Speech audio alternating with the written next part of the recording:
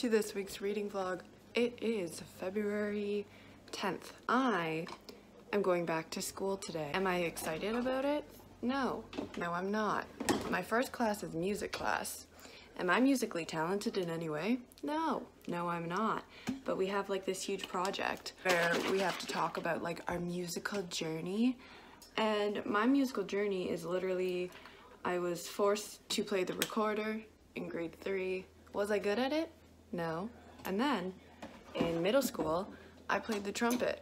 Was I good at it? No. Can I read music? No.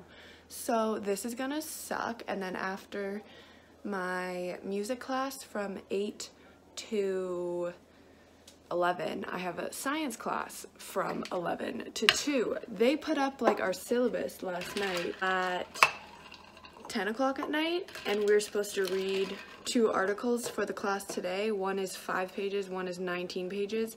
They put it up at 10 o'clock. Did I do the readings? No. So today's gonna be interesting, but I'm done school at 2 today, and then I can relax, question mark. But I do have basketball practice at 8 o'clock tonight. Hello! Oh my. Is this a week-long vlog? Now it is. Okay. Did you vlog yesterday? Yes. I didn't know that. Because I wasn't in it. Hello. Because I didn't drive you anywhere. I know, but now we're back on our bullshit. We are back to our quality car content QC. See? I was like, what does content start with? I'm gonna be a teacher. I don't want to go. How do you feel about this? I don't have an either way. I'm miserable. How do you feel about that? I'm concerned. Yeah, you should be. I love my non-job.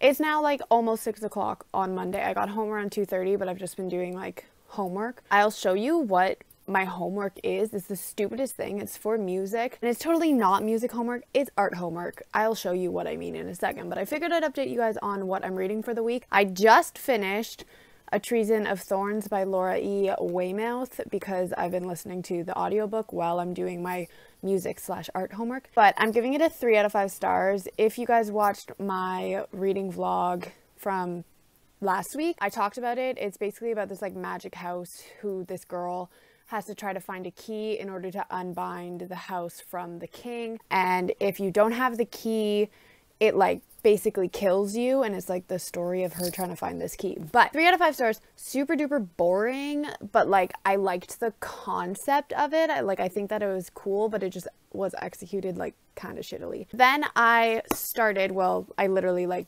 just started it like 2 seconds ago, and then decided that I should probably, you know, talk to y'all about what it is. It is Snow and Rose by Emily Winfield Martin. But basically it's a story about these 2 little girls who are living in a fairy tale, but they don't know that they're living in a fairy tale. But it's kind of cool because it's got like pictures throughout it, although I'm listening to it on audiobook, so I've kind of just been flipping through it to look at the pictures, since, you know, you can't really look at pictures while listening to the audiobook. But yeah, I'm only 30 pages in, so like barely made any dent in it whatsoever. But so far it's like pretty cute. It's about the 2 girls' dad died, and now they like have to move to a cottage in the woods, and they're like bitter about it because like their whole family was like uprooted and blah blah blah. But yeah, 30 pages in, so can't really say much about it. But y'all want to see my music/art homework? So basically I'm supposed to show my musical journey through this lovely thing. So basically that's me. And then I listen to like anything that I can dance to, whatever's on the radio, and like I usually go for like pop genre. I used to play the trumpet, used to play the recorder, literally know nothing about music. I wanted to play the flute, but I had braces, so no flute happened. I like musicals. I'm from Canada. I was in band. John Bellion is my angel baby unicorn. Taylor Swift was my first concert. Walt Disney World was a positive music experience for me because I got pulled into like one of their parades, and it was like super cool because I was like 6 and it was like awesome, you know? And then as a teacher, I want to be very hands-on because I feel like hands-on experiences are a lot better than just like lecturing to your students. And then I was influenced by my mommy and my daddy, and that's me, and they're chucking me across the room. So yeah, that is my musical experiences. Art. Not music, art. Stupid, stupid, stupid. This is what teachers' college is, people. A lot of nothing.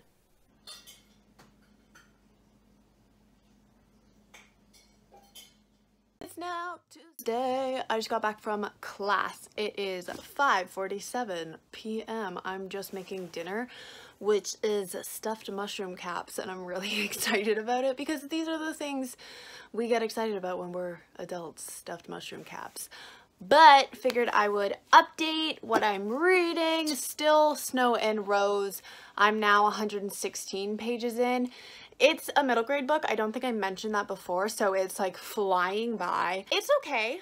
I mean, like, for what it is, it's entertaining. I'm probably gonna give it like a 2.53. I haven't really decided yet. I don't know, I'm just not like loving it. It's good, but it's not like real good, you know what I mean? But it's basically like a bunch of short stories about these two little girls who live in a fairy tale. They don't know they live in a fairy tale. Their father goes missing, and then it's like the stories in between him coming back, and there's like all the people that they've met along the way in the woods. And like, yeah, like I said, it's like fine, but it's nothing like, woo, I need to read this book like 1,000 times and to my children and blah blah blah. That's the update on that. I mean, technically should probably do some schoolwork reading tonight. I technically should read my textbook, you know, about special education in Ontario schools, but I don't want to do that. So in my spec ed class, like, we have to decide whether we want to take like the assignments pathway or the experiential pathway. And if we pick the experiential pathway, we get to work with a child who has exceptionalities in a school. Like, I would love to do that, but like, I've been working with kids with special needs for 8 years now, so it's nothing like new to me. I think it would be great for people who have never experienced that side of education before, but me personally, I've done it for 8 years, so I'm not like excited about it anymore like other people are. And I don't want to be a special education teacher, like I want to be a gym teacher. So to me, I'm like, why would I spend all this time doing that assignment when I could literally just do like a couple assignments that will take me like maybe an hour? So I still haven't decided, and like the prof is like the sweetest little old man in the entire world, and he just like framed it to basically be like, you should pick the experiential pathway, but like it won't be negative on your mark if you don't, but like you really should. And I'm just like sitting there like, Les, I don't want to, I just want to do assignments. And everybody in the class has picked experiential so far on the like sign up sheet, and I'm like the only one who picked the assignments pathway because I just like, I don't want to do it because I've done it for 8 years. It's nothing new. So I'm trying to convince my other friend to pick the assignment pathway with me so that I'm not like by myself alone. But the convincing is not 100% yet. She's like 90% sure that she'll pick assignments with me, but we'll see. It's Wednesday. I don't have class today, so I'm super excited. I get to just like chill and do nothing. Technically, should do some homework. Am I going to? No, because next week is also family day, which means no school for me all next week until Friday. But whatever, I'm so excited. So I ain't doing shit today. But I finished Snow and Rose last night. I was kind of iffy on if I was going to give it a 2.5 or a 3, but the ending definitely like solidified that 3 rating for me. So, but still nothing like over the top. Oh my god, it was like a really, really good book. But I started a really good book. I started Red, White, and Royal Blue by Casey McQuiston, and I'm obsessed. Henry and Alex are just like the cutest little baby angel unicorns, and like I love them so much together. Like, I'm 204-ish pages in, and I just like want to fly through it because I just like can't get enough of these two. I feel like everybody and their mother except for me has read this book and loved it, so it finally came in audiobook on my library, so I was like, must be the next book I listen to. If you're new to like Red, White, and Royal Blue, which I'm sure you're not, It's basically an enemies to lovers between the Prince of England and the son of the President of the United States.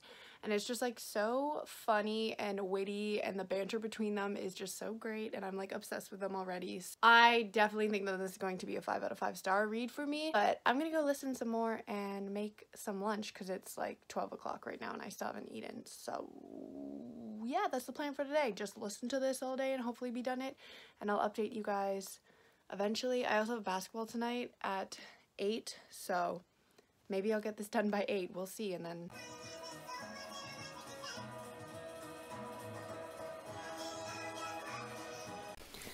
You show them your address? no. Right there? No. Oh, you don't want this.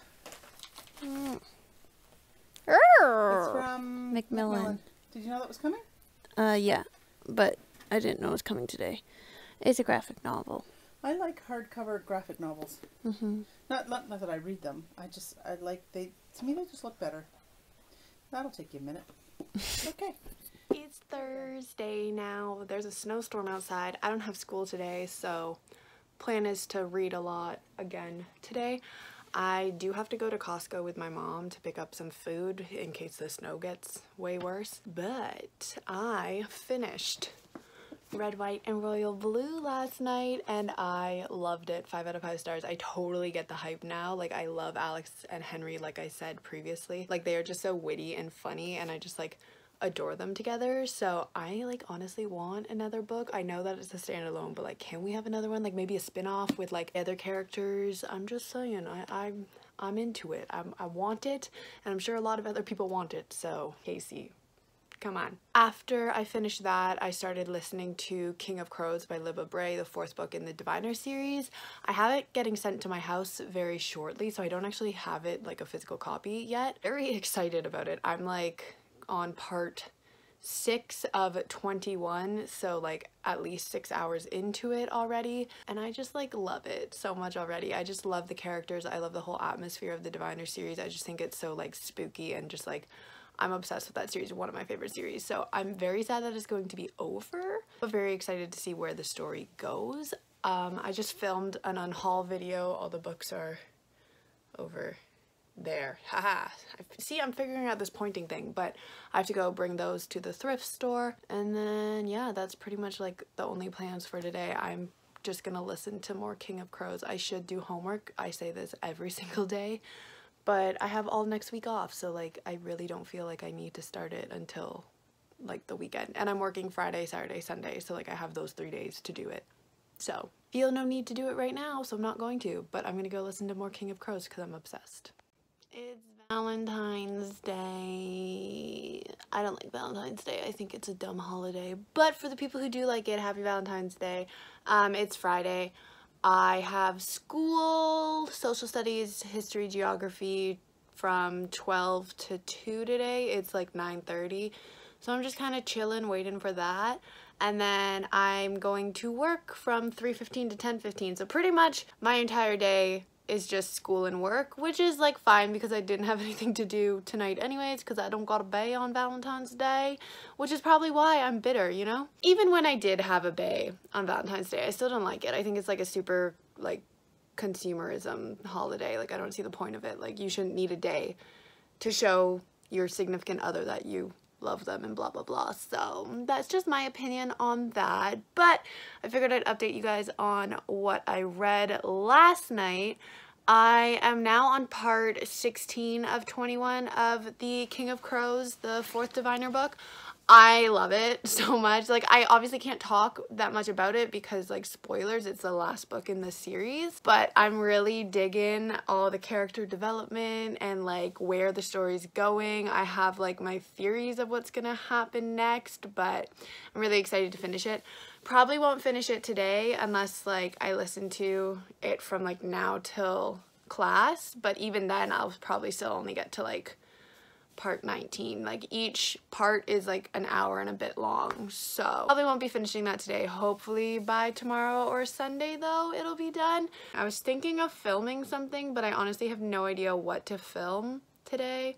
I just like I'm out of creative ideas because I'm not a creative person, you know? So life is rough. Leave a comment down below of like some videos you'd want to see from me and I'll do them because I have no ideas. So yeah. Hi! Welcome to, I was gonna say Vlogmas, but it's not Vlogmas, it's February. Yeah. It is still Valentine's Day. Still don't have a bae. You've been complaining bitterly? I have not been complaining bitterly. All I said was that it's a stupid holiday because you shouldn't need a day to show your significant other that you love them. It's funny because Curtis and I had that same conversation. Stupid. That if your significant other can't acknowledge their feelings for you the other 364 days, Kick them to the curb. No, but well, yes. If you no. if you are suckered into spending $50 for a dozen roses and chocolates and going to dinner where they double the price of it, and this is doesn't why make sense. You should celebrate Valentine's Day on the 15th That's because what Curtis and I 50% said. off day. And then the restaurants go back to the normal Yeah, price. it's great. And and it's too much pressure. Oh, I think that women, and this is a huge stereotype, I think that women put so much pressure on their men to create the perfect situation for them for what they think Valentine's should be. And if they don't get it right, then they're made to feel, the men are made to feel guilty over it. And it's just, I don't think I've ever actually had like a real Valentine where like they go all out because I'm like, I don't care. You got a kick-ass lion. Yeah, that was in high school. Yeah. But like, honestly, I'm one of those girls where I'm like, I don't care. So like, we don't have to celebrate it. Yeah. And clearly I'm going to work on Valentine's Day, so it's not like it matters. The guy whose shift I'm taking like made such a big deal. He's like, you know, it's Valentine's Day. Like, is it okay if you cover it? And I'm like, bitch, I don't got a boyfriend. It's fine. It's not a big deal. I remember there was one year that I stood out in the freezing cold and it was snowing, and I barbecued steaks. That's a lot of effort, in which I will never put that much effort. Then I said, I'm not doing that again. It's your one time My grand one time gesture. of going all out. Yeah, no. And I mean, it was appreciated, but no. I just don't have that effort. So it's good to be working on Valentine's Day. Not that I have anybody to be with, but still. Mom, you're my Valentine. I'll be your Valentine, baby. Yay.